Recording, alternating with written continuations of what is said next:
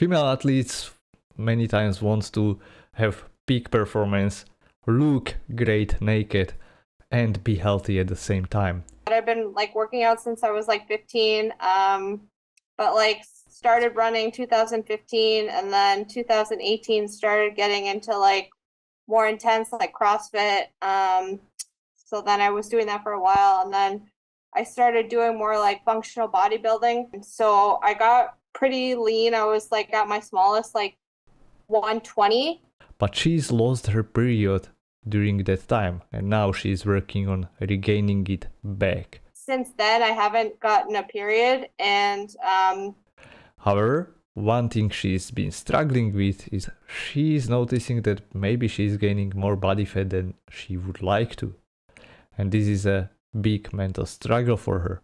I've probably gained maybe like 5 or 7 pounds in the last maybe like 3 months. And I was like, ooh, when you see yourself so lean and then you're like, whoa, I was like a little concerned. So I just don't know like what to do. Like I know it'll come back eventually, maybe. But that's kind of like where I'm at.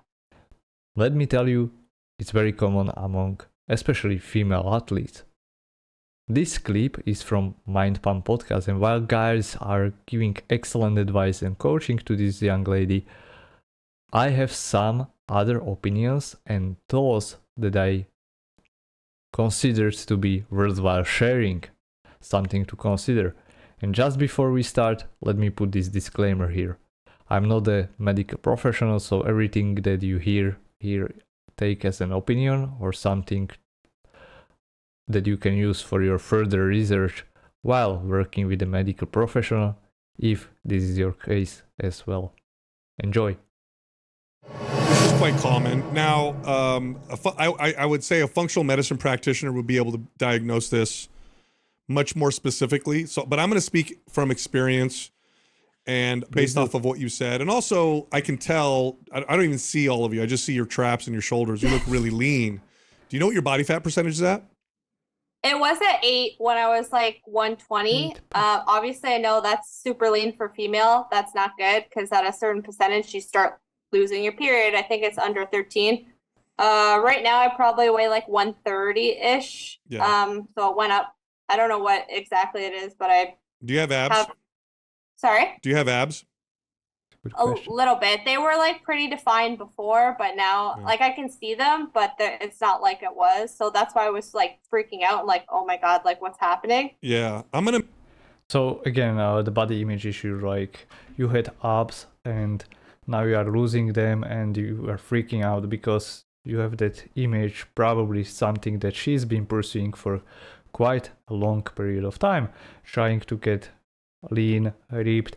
We all love this CrossFitter physique kind of shape, muscular abs all over the place, you know, but for some people it means making a trade-off with their health, and it has consequences. So like she mentioned, being very low body fat is like kind of mental game here. You can be lean but chubbier. They still have abs, but they are not as ripped. They feel much greater, and once they do that, it seems like the picture clears for them, and then they start valuing more how they feel, how they perform over the physique only. I'm gonna guess, but I think I'm right on this. You're just way too lean. Yeah. You're not eating enough. This is very common with female athletes. Now, some women, it sounds like you read when women start to lose their period, okay? Here's why women will lose their period, aside from any potential medical issue or hormonal issue, is too much stress, not enough sleep, too much exercise. Now, it's all in context, right? Too much exercise for one person can be not enough for another person, and et cetera, et cetera. But, and I know you read that after 13% is when women will lose their period. In my experience, I've seen women lose their period from being overtrained at almost any body fat percentage. And then just body fat percentage alone, I'd say a decent chunk of the women that I've trained will start to lose their period or become irregular below 16%. So not all the way down to 13. In fact, I don't know any woman that I've ever worked with who didn't experience some irregularities getting below 13%. Okay. Yeah. So here is the thing. I have had women who I worked with who had about 30%, so they were quite overweight and still losing their period because they were too stressed in their personal life, and stress is compound. So if you are stressed and you, on top of that, you also put like a lot of exercise stress and you are training fasted, that's a perfect mix or recipe for some women to losing that period. One point that I would like to also point out is that you might not lose period for your hormonal health and bone health and health overall to start deteriorating. So it's not only about period. Some women can have period even when they are like quite unhealthy. Yeah, you gained 5 pounds from 8%. So you're probably still below that number. You know, I'm afraid to ask, but what are your calories at? Do you know what your grams of fat and protein are at and what your calories are? Yeah. So I'm still working with that coach, and I have spoken to like a naturopath doctor, and she's kind of been helping, but I feel like because I was on the pill for so long, my hormones never really regulated on their own. So I feel like eventually it might come back, but she has me at 150, and I lowered it. I told her, I was like, I don't want to eat all these carbs. Now the question is why? So, but like, this is what it is now. 150 grams of carbs, 160, because I eat a lot of protein, and then I think it's 90 grams of fat. Yeah. I think I don't know how many calories that is. I can't. It's like 2,095 or something. It's only 2,000. Well, that's not bad. The calories aren't bad, but you're too lean. Well, I would say the calories are still too low for a woman who is exercising as much as she is. She didn't specify exactly, but I can imagine that if she's so lean, and I'm just connecting the dots with my previous experience, women who exercise daily, about an hour, doing like CrossFit style of trainings or running and lifting, she has relatively low carbohydrate diet, 150 grams, 90 grams fat, 120 or more protein. You know, there is a point where protein will not save you. Many people who are trying to lose weight or trying to keep the weight off, and they are overemphasizing protein, and they are doing that because they hope that it's like a safe macronutrient, that I can eat as much protein as I want, I will not be hungry, I will not be gaining weight. The truth is, as long as you are in a caloric surplus, you will be gaining weight, whether you eat 200 grams of protein or 300 or just 100 grams. The calories matter there. But, so the first point, calories matter, and her caloric intake is pretty low. Like, we know from the perspective of energy availability, for a woman like that, it would be approximately about 2,400 calories just to maintain. So I would say that she is in a deficit and her body is fighting. That is why she also lost her period. If you are not giving your energy, if you are not giving your body energy, your body will prioritize energy for activity over systems like reproductive system or reparation of muscle and other things. So this is how it will adjust the caloric expenditure if you are not giving your body enough energy. And then it will be burning that protein that you would be using for reparation of gastric tract and digestive organs and reproductive system and bones and muscle, and it will burn that protein for energy instead. So you are just using a very expensive fuel. On the opposite hand, if you give your body enough carbohydrates, it spares protein, because the protein doesn't need to be used for energy. Having said that, low carbohydrates diet have been also linked to problems with microbiome, and new studies suggest this, but also like even short-term ketogenic diet. I know she's not on a keto diet, but it can be low bone mineral density, and basically, even if calories are enough, we know that for a female athlete, especially carbohydrate availability is really important for hormonal health and bone turnover and so on.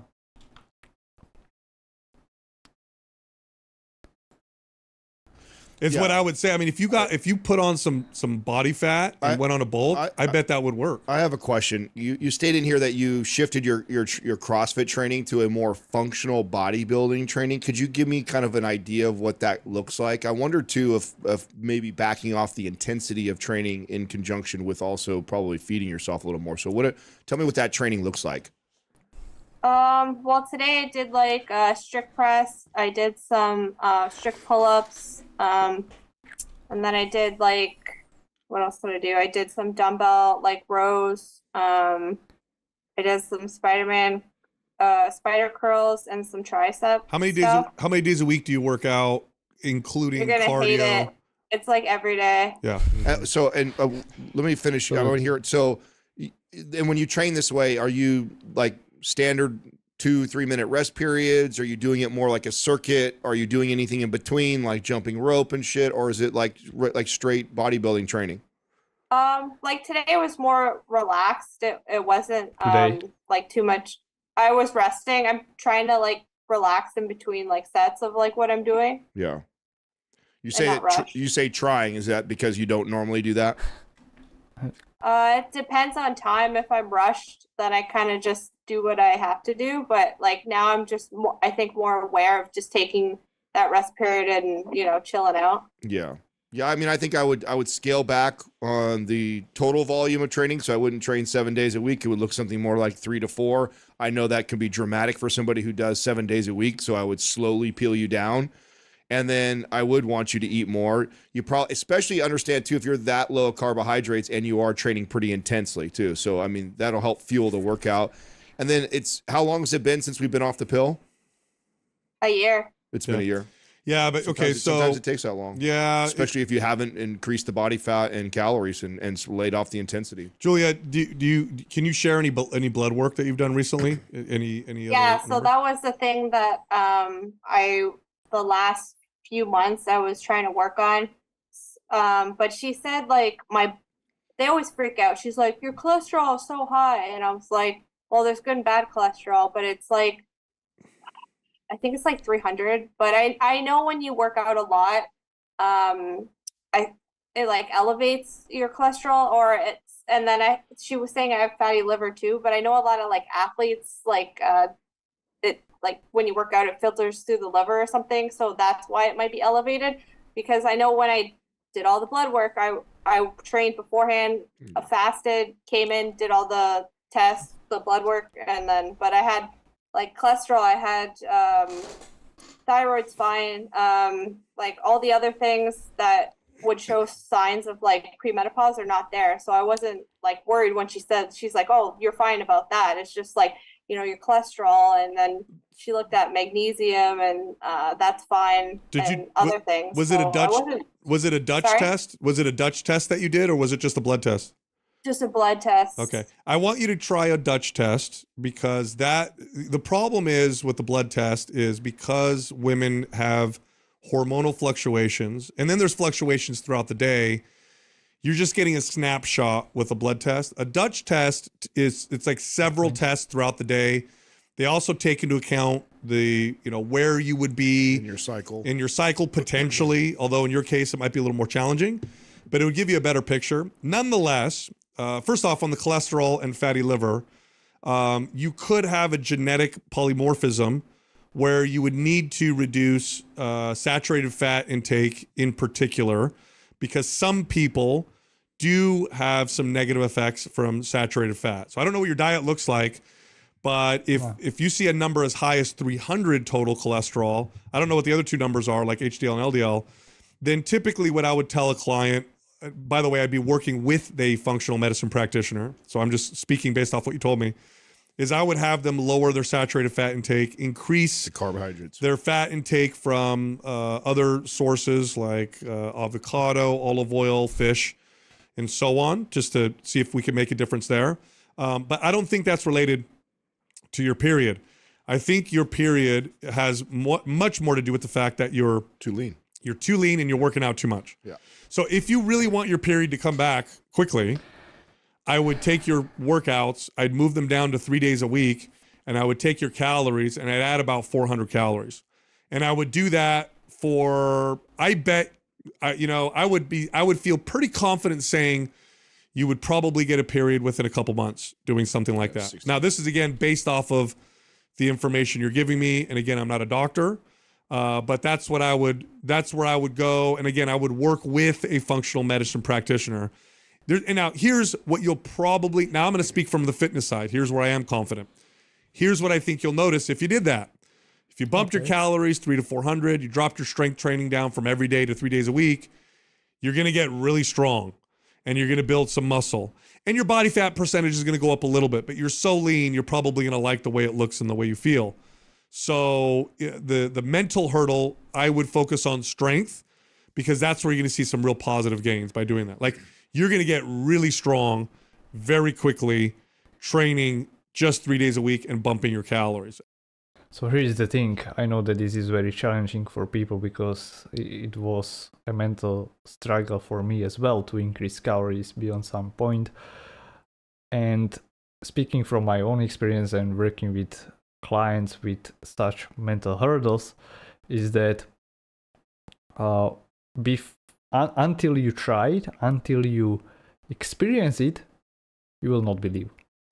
And that's a big problem, big issue, because we have, or this kind of person has that fear of increasing carbohydrates, increasing calories, because it would make them fat. What really happens, like Sal here said or mentioned, your body's systems start to work better.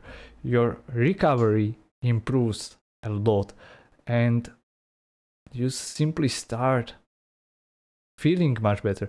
And when I then speak with the same people, they recognize that looking back, the aesthetics were not as good trade-off for how they feel, how they live, how energetic they are for their recovery, and they start enjoying their performance, how much they energy have outside of the gym, how well they recover, and they have more freedom in life.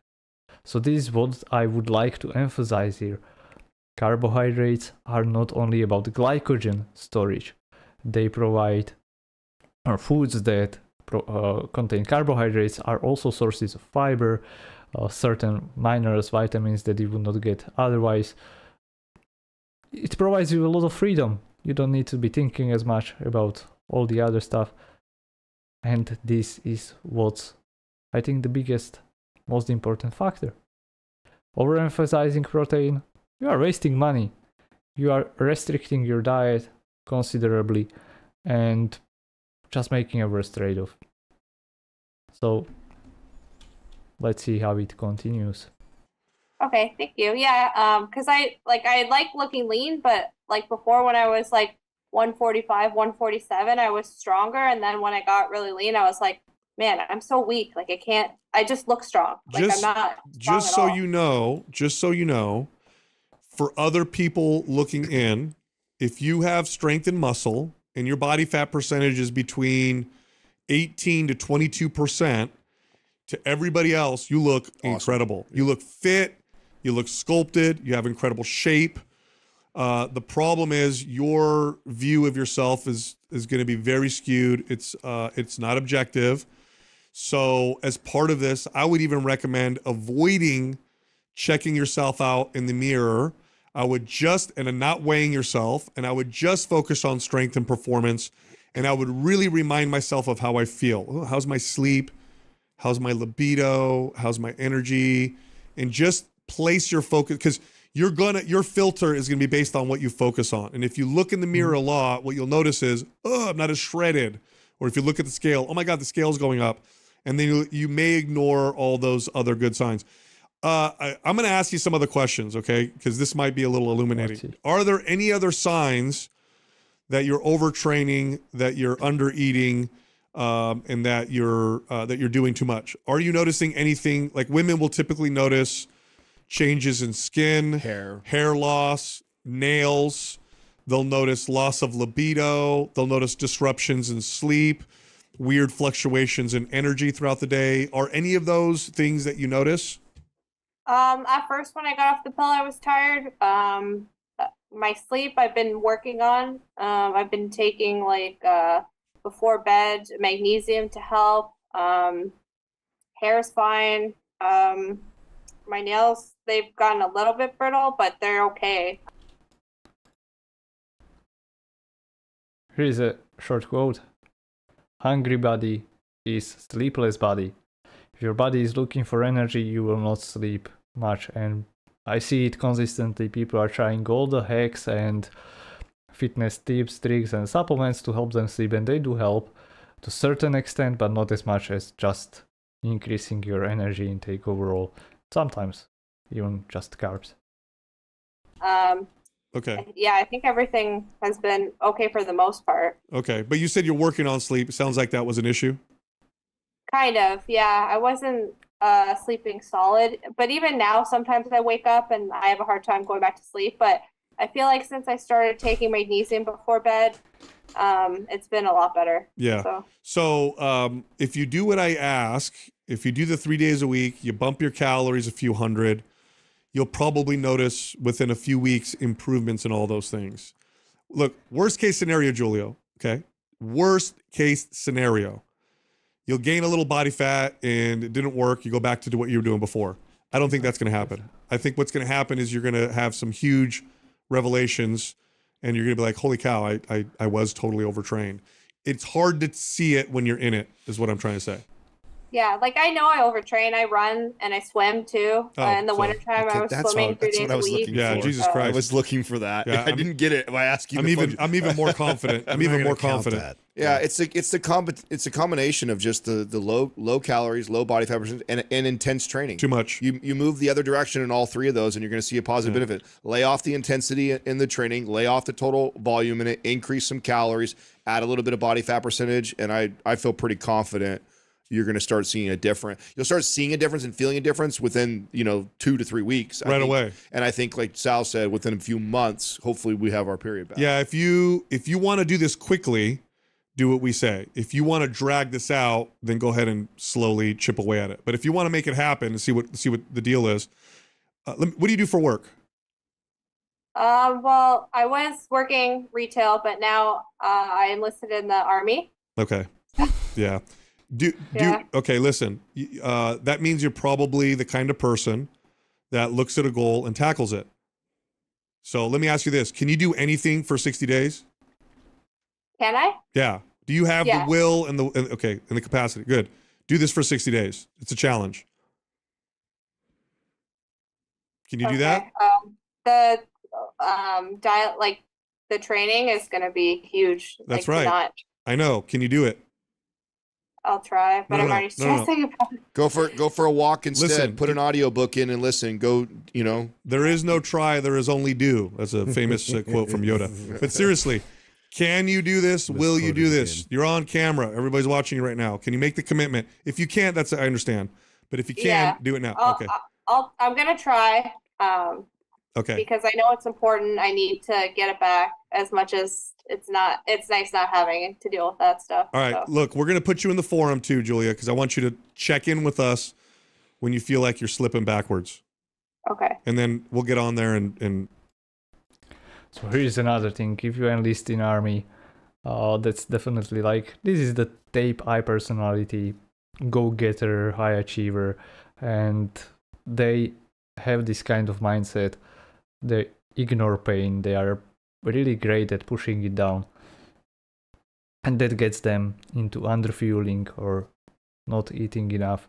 And then once they are in that deep hole that they dug themselves into, it's really hard for them to get out of it. Because they are driven by the stress, they love or value that struggle, they value the hardship.